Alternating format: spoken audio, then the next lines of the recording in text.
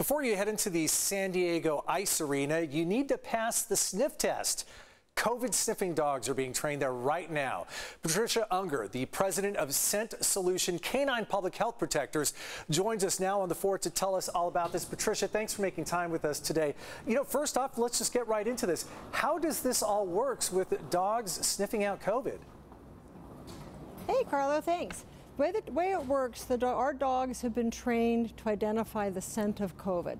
When you have COVID, like if you have diabetes or seizures, many of the diseases, your body makes unique odors, what are called volatile organic compounds.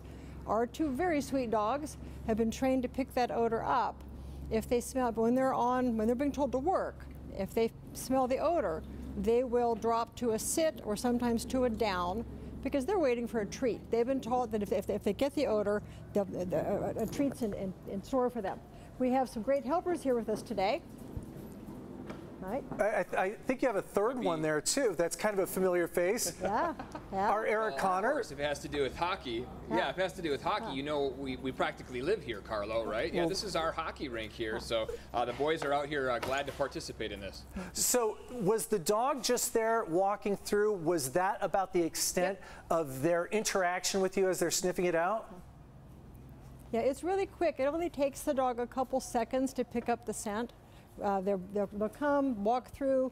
They can work a crowd. It takes about 3 to 5 seconds per person. You see what this is Grom. You see what Gromit's doing there. He's like, nope, these guys smell good. No COVID here. I don't know about smell good, Carlo. Well, you know no how hockey COVID, equipment smells, but these dogs are so talented they can tell the difference between hockey odor and COVID, right? Yeah, fortunately, yes. And so why the ice rink? And why are we doing this at the ice rink? How did this happen for a training field? Well, first of all, the ice rink was very gracious about allowing us to come up and do this. We're here today and coming back on Saturday morning as well. The dogs are training. We wanted an environment where there are more people coming in, more distractions. They've been working in smaller places, like my backyard, and some parks with smaller groups of people.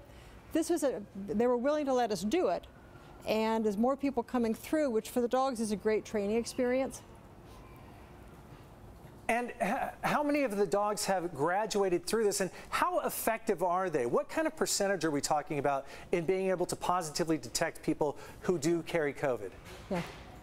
We have 2 dogs that we're working. This is Grom, the other one is Robin. We have, the dogs that are working around the world, most are coming out about 96 to 98% accurate as a screening, as a screening device. They're not diagnostic, they're screening. But they're really good. I mean, their sense of smell is like 10,000 to 100,000 times more sensitive than ours, which makes them really good at this. It's the same as the dogs are used for bomb detection or narcotics. With our dogs, because they're just starting out, I don't have their exact numbers, but I can tell you they're doing really well. All right, Patricia Unger, the president of Scent Solution and Canine Public Health Protectors with that program. Eric, does it make you feel a little safer going through, seeing that dog there and checking you guys out? Yeah, they have a great temperature scanner at the front. That's how we've been dealing with, COVID and everything the past year and a half. So they've been keeping us real safe here at SDIA. This is a nice extra layer to have. My understanding is when we pass the sniff test here, the players that would actually go over to a tent and get an actual PCR test. Yeah. So it's a great idea when you've got lots of people coming into one place at one time. Patty. All right. So well, let's hope we all pass. Thank you. Let's hope we all pass the sniff test. You guys certainly did today. Thank you for your time, Patricia, and what you're doing. And thanks, Eric. We'll see you in the morning. See you, Carlo.